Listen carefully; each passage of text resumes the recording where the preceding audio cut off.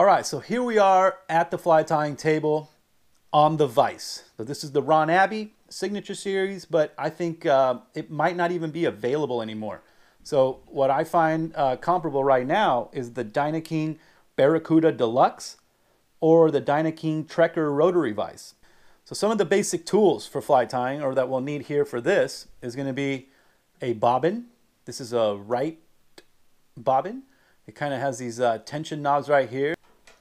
I have a quality pair of Dr. Slick scissors. These are a carbide model. The last tool that I'm going to use for this setup is going to be the whip finisher. All right, so let's begin with some of the basics.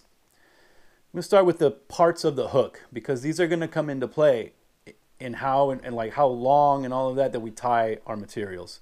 So first, right here, we have the hook eye.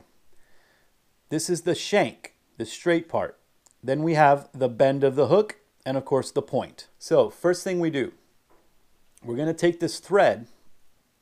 What's facing me, I come from over the top, behind the back, and wrap back towards the bend of that hook. As you can see, my hook's kind of moving a little. So I'm going to open this up, tighten that down so that it clamps, and I can take my finger and go like this and it doesn't move. Now we know we're locked in. Hold this out at like a 45-degree angle, and I'm going to wrap towards the back. And the reason I'm holding this out is that it lays down that wrap nice and straight, right? I want to keep everything really uniform, really nice and straight. Wrapping this back is kind of like a knot in itself, so it's what secures all this to that shank. Then I'm going to go back pretty much all the way. I'll grab this one that I just tied with the hinkle, and we'll kind of dissect what's going on here. So here off the back, I have the flash. This stuff is called Flashabou. Flashabou has its benefits because when you have it off the back like this, like how I tied on here, it kind of dances in the water. You can almost see how it's very easy to move even here. And when you have that hanging off the back of the material, it really like keeps dancing. Now, one of the drawbacks of it is that you usually don't find it in too many colors. It's kind of either gold or silver. Another type of flash I like to use is the polar flash. You know, there seems to be about 3 different fiber types in here. And some of the benefits of the polar flash is that they come in a lot of different colors. And then the other ones are going to be like your typical crystal flash. This is actually midge flash. And this stuff's really cool because, so this doesn't like necessarily dance around and move as much as like say the Flashabou. It's a little bit like stiffer. But the nice thing about it, these come in like these really cool iridescent colors, a huge variety of colors. A lot of stores have like the full run of the different colors. This midge one makes it a little thinner, but there's also just the regular crystal flash. It still has this like kind of crinkly, kind of scaly look to it. Another material that we're going to use is marabou.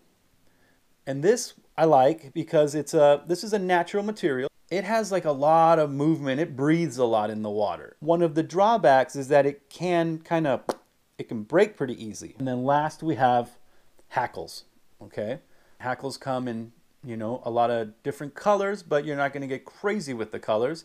I like to use white, olive, gray. On this Hinkle trout, I have some of those gray ones.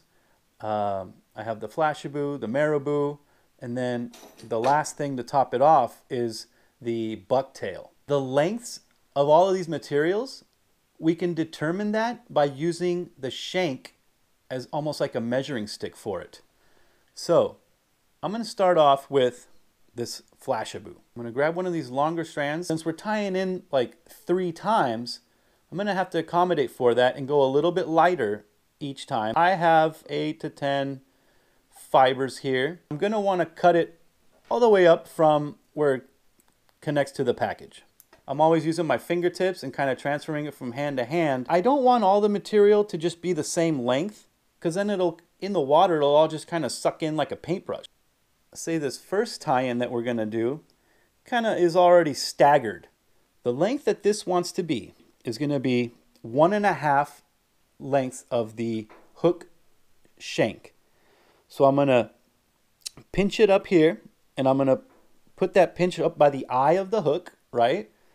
And then I'm going to see and make sure that these guys go right somewhere close to this bend. Not too far out, not too close in. So right now, I'm happy right there. And then I'm going to take that, go to the middle of that hook shank, pinch that down, transfer it with the other finger, and then move this hand to pinch down up here by the eye. Take this from behind the thread, come up behind, and go up and around. With this other hand, I'm going to take and do one wrap just to kind of cinch it down a little bit. Now, wrap that Flashabou, and I'm just going to wrap it almost all the way up to where those fibers are. Forward, one in front of the other, and then I'm going to go back again to where I started that tie-in.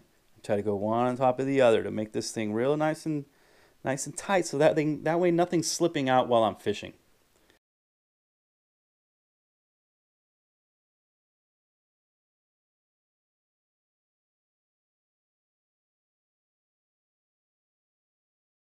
Now, step number 2 is going to be the marabou.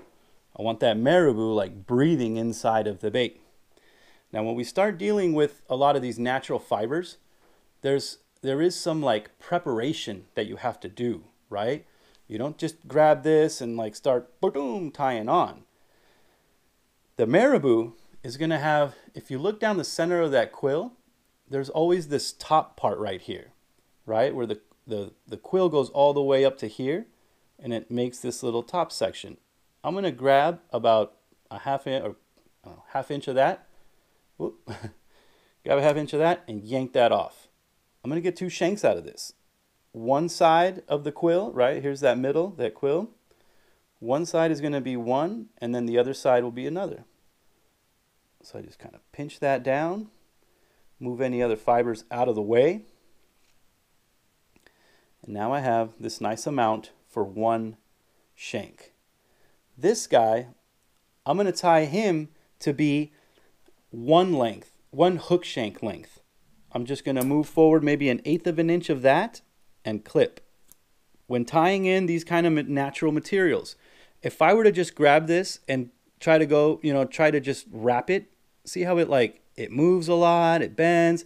If I just try to go, what'll happen here is I tighten down, it'll swivel on the hook shank. So I have to do a certain process to keep this nice and straight. That process is coming up, and see how like my pinch of my fingers right here?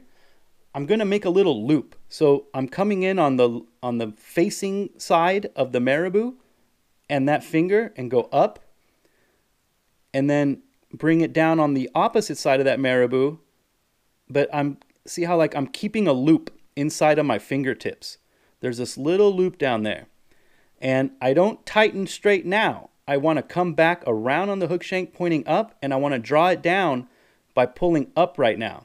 So that I feel it like going down my finger right now. The loop is pinching down. Once, twice. That is now straight on the hook. It's secure. I'm going to wrap this forward. Right? And my marabou is now exactly where I want it. It's here in this middle. It hasn't shifted over on the hook shank.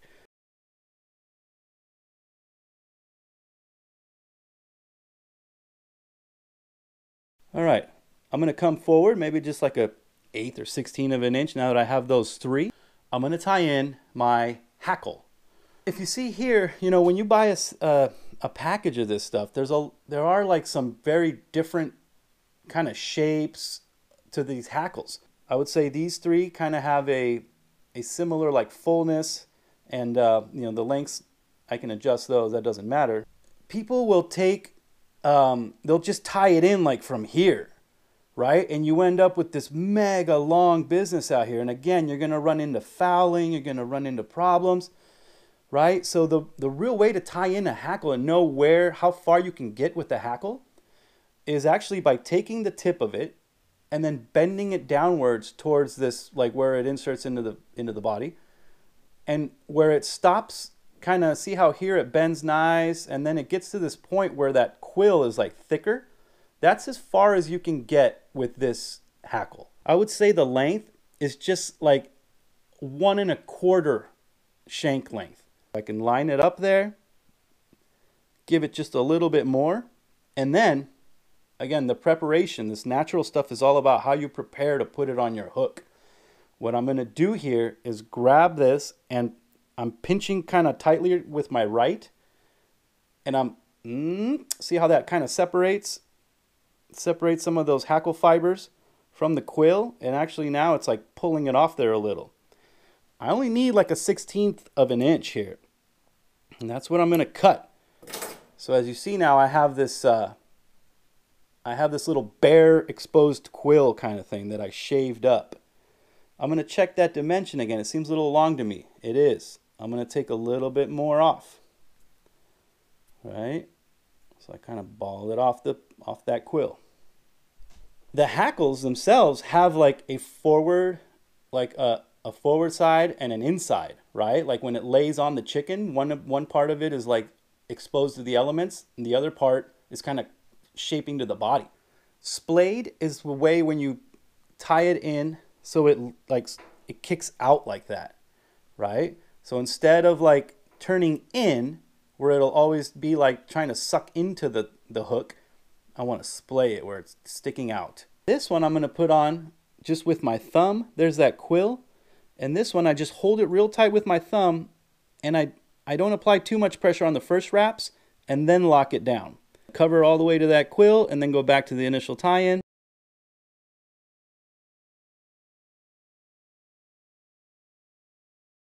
The last step for me is to take bucktail. I'm going to take a little piece that kind of feels like maybe I would say slightly thinner than a toothpick. And then lengthwise, this one I'm really just going to make sure that it's not any longer than the hook shank, and even slightly shorter than that. Because this guy, I don't want him coming out here. I want the marabou and the hackles to be pointing out more. Say 3/4 of the hook shank. This one is going to need to go on again with that the pinching loop method. Up into my finger on the front of it, coming down from behind, and then pulling up towards me. All right, it's locked in. Now I'm just going to take 1, 2, 3, wrap up to the front of that material, and then go back again to where I initially tied it in. So now this guy is hanging out on top, kind of protecting, and it also helps so that, like, even though these are the right dimensions, we don't want them getting wild and, like, you know, also wrapping around the hook. So this, it's nice because it lays everything down here until it gets to that hook bend, which is where then I want things dancing and moving around back there.